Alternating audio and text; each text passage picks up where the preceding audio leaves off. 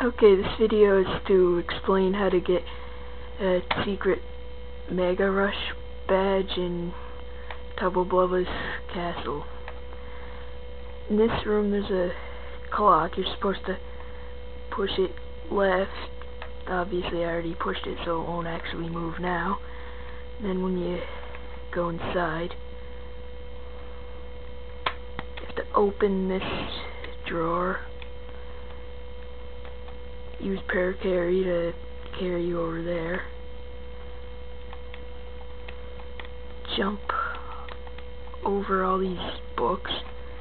Ah, crap, fell off. Trying to hold the camera and use the controller at the same time. And walking more carefully this time.